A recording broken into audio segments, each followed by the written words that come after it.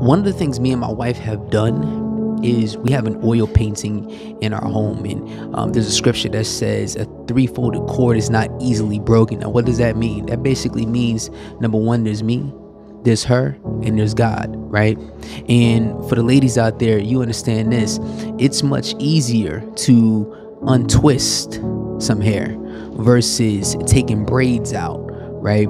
It's much harder to take the micro braids out, amen, than it is to untwist the hair. Untwisting the hair, that's easy fix, right?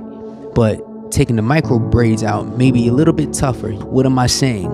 You need to make sure that you have your marriage like that. You need to make sure that you got your relationship like that, because if God is in the middle of it, if he's tied up in the middle, it's going to be very, very tough for the enemy to sit here and try and take out anything inside your relationship. The second that you guys have a disagreement or anything like that, you still make sure that God is in the mix, no matter what. So if we make sure that our relationship is a three-stranded cord, it can't be easily broken, and it won't be easily broken. Amen. So keep that in mind the next time you guys are going through something crazy, a disagreement or anything like that. Always keep God in the middle of your relationship and the firm foundation of your relationship, and watch him take you to levels that you can ask, think, or imagine. Let's